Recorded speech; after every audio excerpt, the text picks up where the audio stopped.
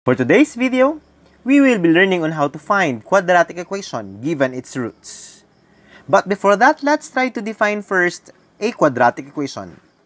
It is a mathematical sentence of degree 2 that can be written in the standard form ax squared plus bx plus c equals 0. Our task is to determine quadratic equation given its zeros. The question is, how will we determine quadratic equation when given are its roots? With this, let's try to find out as we perform our first example. Determine a quadratic equation whose roots are 7 and 3. For finding the quadratic equation given the roots which are rational numbers, there are different methods we need to remember. First, may I present to you our first method. This is the reverse method of factoring. What will we do? Since our roots are 7 and 3, it follows that our x is equal to 7 and the second root is x equals 3. This is a result when we simplify the linear equation. X minus 7 equals 0 and x minus 3 equals 0 are considered to be factors when we apply the zero product property. Because both factors are equal to 0, then we can consider that quantity x minus 7 times quantity x minus 3 equals 0. In factoring, this is the step wherein we factor the given expression. Then we can simplify this by applying FOIL method. This means x times x has a product of x squared. Outer terms x and negative 3, the product is negative 3x. Inner terms, negative 7 and x, the product is negative 7x. And last terms, negative 7 times negative 3, the result is positive 21. Then we will have x squared as our quadratic term. Combining our linear terms negative 3x and negative 7x, the result is negative 10x, and copy our constant which is 21 equals 0. This means our quadratic equation is x squared minus 10x plus 21 equals 0. Another method on how to determine a quadratic equation whose roots are given is the application of the concept of sum and product of the roots. It is understood that our roots given are 7 and 3. Applying the sum of the roots, we are all aware that it has the expression negative b over a. And if roots are given, all we need to do is to add it, that is 7 and 3, the sum is 10. Since the sum of the roots has the expression negative b over a, and adding 7 and 3, the sum is 10, then we can consider that negative b over a is equal to 10. And to make the left side of our equation positive, we will multiply this by negative 1. This leads us to b over a is equal to negative 10. On the other hand, for product of the roots, it has the expression c over a. Here, as we multiply 7 and 3, the product is 21. Again, the expression c over a is the product of the roots, and that is equal to 21. If we are to utilize the standard form of our quadratic equation in the form ax squared plus bx plus c is equal to 0 and divide this equation by a, it leads us to x squared plus b over ax plus c over a equals 0. Here, we have the coefficient of our x, which is b over a, and our constant, which is represented by c over a. In this case, we can substitute our b over a, which is equal to negative 10, and c over a, which is equal to 21. This leads us to the quadratic equation x squared minus 10x plus 21 equals 0. This is the quadratic equation when roots 7 and 3 are given. And if we will try to compare our answer here from our first method using the reverse of factoring, they both arrive with the quadratic equation x squared minus 10x plus 21 equals 0. Let's have our second example. Let's determine a quadratic equation whose roots are negative 8 and negative 5. Again, to utilize the first method, which is the reverse method of factoring, here, roots given are negative 8 and negative 5. This means x is equal to negative 8 and the second root is x equals negative 5. That is equivalent to x plus 8 equals 0 and x plus 5 equals 0. This is the result when we apply zero product property in factoring. Since our factors x plus 8 and x plus 5 is equal to 0, this is also equal to the quantity of x plus 8 times quantity x plus 5 equals 0. Then, we will simplify our expression using the concept of FOIL method. This can be done if we multiply first our first terms, x and x. The product is x squared. X times 5, we have 5x. 8 times x, the product is 8x. And 8 times 5, the product is 40. And that is equal to 0. Writing this one in standard form, we will write our quadratic term first, and that is x squared. Combining our linear terms, 5x and 8x, the sum is 13x. And copy our constant term, which is 40, equals 0. This means the quadratic equation of the roots negative 8 and negative 5 would be x squared plus 13x plus 40 equals 0. If we are to use the second method, as we apply the concept of sum and product of the roots, here, let's determine the quadratic equation whose roots are negative 8 and negative 5. For us to get the sum of the roots, again, we will utilize the expression negative b over a. Since the roots are negative 8 and negative 5, adding these two, it will lead us to negative 13. So negative b over a is equal to negative 13. And to make our left side positive, we will multiply this by negative 1. So it leads us to b over a equals positive 13. While for the product of the roots, we have the expression c over a. And multiplying negative 8 and negative 5, the product is 40. This leads us to c over a is equal to 40. Again, utilizing our standard form, divided by our a, it leads us to the equation x squared plus b over ax plus c over a equals 0. Substituting our b over a and c over a equals 0, our quadratic equation formulated would be x squared plus 13x plus 40 equals 0. And this is similar to the equation we had using our first method. Let's have another example. This time, let's engage our roots with a fraction. So the roots of our quadratic equation are 1/2 and negative 4.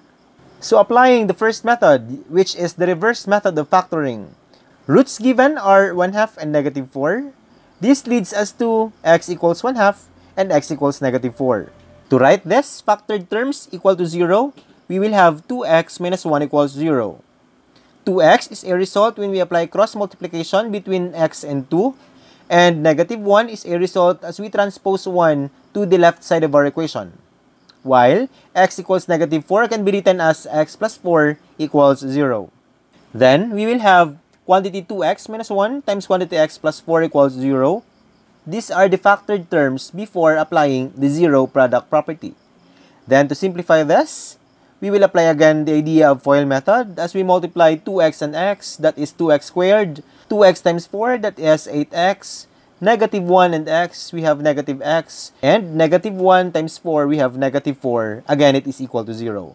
Then, to write this in standard form, we will write first the quadratic term, and that is 2x squared, followed by our linear terms, which is a result when we combine 8x and negative x, so that is positive 7x, and copy our third term, which is the constant term, and that is negative 4, equals 0. This would be the quadratic equation when roots are 1/2 and negative 4. Let's utilize our second method, which is the application of the sum and product of the roots. Again, roots here are 1/2 and negative 4. For sum of the roots, we will utilize the expression negative b over a.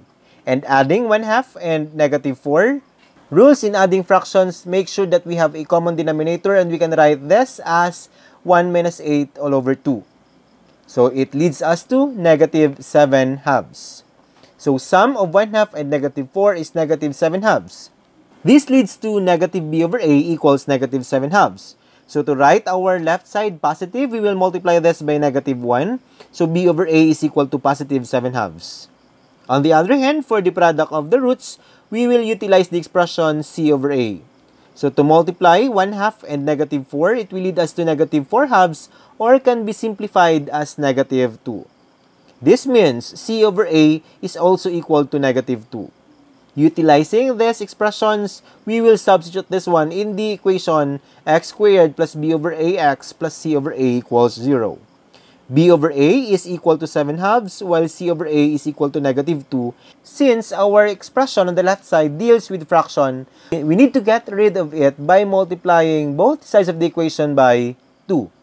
So this leads us to 2 times x squared, that is 2x squared. 2 times 7 halves x, that is 7x. And 2 times negative 2, we have negative 4. While 0 times 2, that is 0. So here, the equations formed is 2x squared plus 7x minus 4 equals 0. Let's have the fourth example.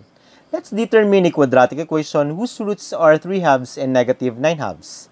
So again, we will be dealing with fractions. For us to understand briefly how to determine quadratic equations whose roots are given.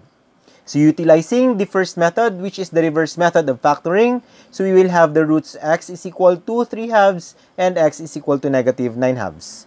So x equals 3 halves can be written as 2x minus 3 equals 0, while x equals negative 9 halves can be written as 2x plus 9 equals 0.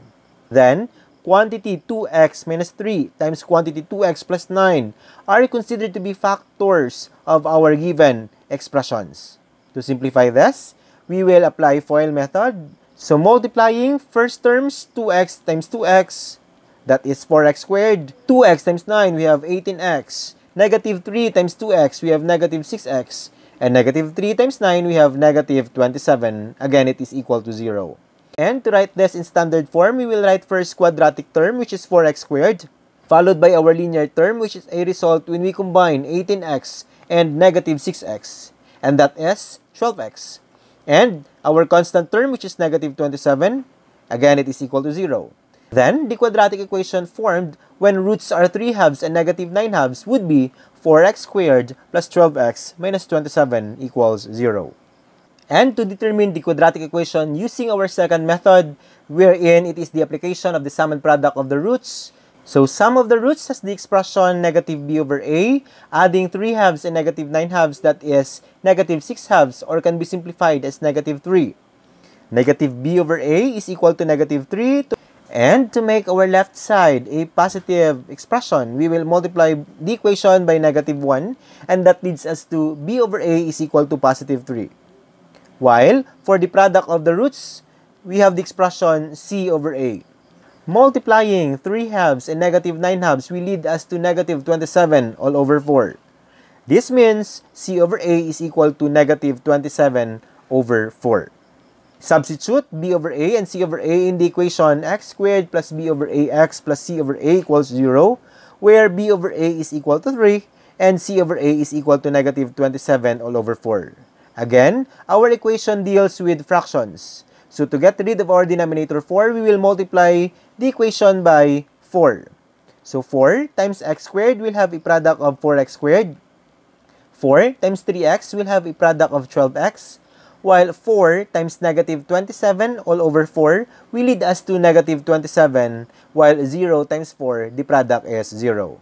Here, the quadratic equation formed when the roots are 3 halves and negative 9 halves would be 4x squared plus 12x minus 27 equals 0.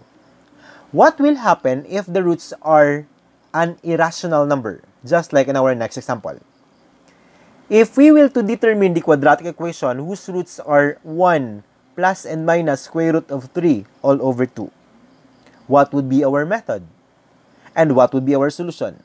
Here, the roots given would be 1 plus and minus square root of 3 all over 2. Still, we can apply the concept of the reverse method of factoring and at the same time applying the concept of sum and product of the roots. Allow me to present another method which is considered a convenient way if our roots are irrational numbers. So first thing that we will do is to apply cross multiplication as we multiply x and 2. So it will lead us to 2x is equal to 1 plus and minus square root of 3. The constant 1 on the right side of our equation will be transposed to the left side using subtraction property of equality. And that eliminates 1 on the right side of our equation, which leads us to 2x minus 1 is equal to positive negative square root of 3. Then, we will square both sides of the equation as we eliminate the radical symbol on the right side of our equation. And if we notice, the left side becomes a square of a binomial.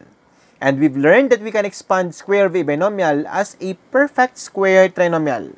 This means quantity 2x minus 1 squared can be written as 4x squared minus 4x plus 1. And that is equal to 3.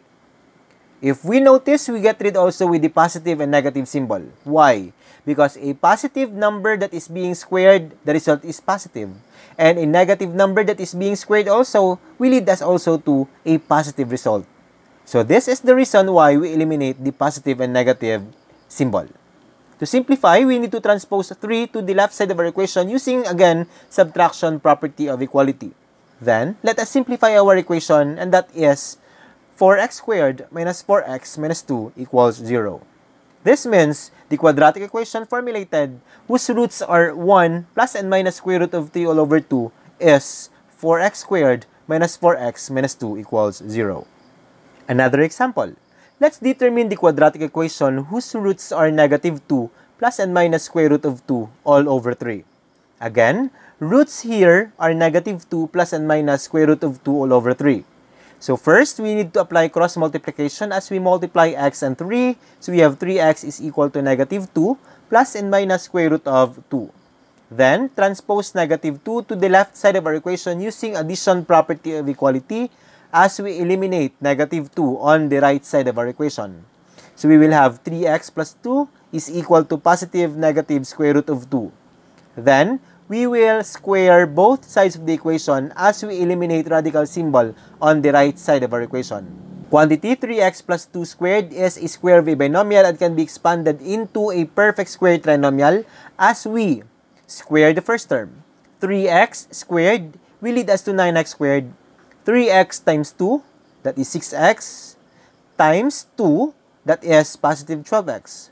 And for the third term, that is square of 2, which is equal to 4. And again, it is equal to positive 2. Transpose 2 to the left side of our equation using subtraction property of equality. Our equation formulated becomes 9x squared plus 12x plus 2 equals 0. This is the quadratic equation whose roots are negative 2 plus and minus square root of 2 all over 3. This time, it is your turn. Determine the quadratic equation whose roots are given. First, negative 7 and negative 6. Second, 5 and 11. Third, 4/5 and 2/5. Fourth, negative 2 plus and minus 5 square root of 2 all over 3. And 1 plus and minus square root of 5 all over 2. There you have it. Hope you learned something new today. God bless us all.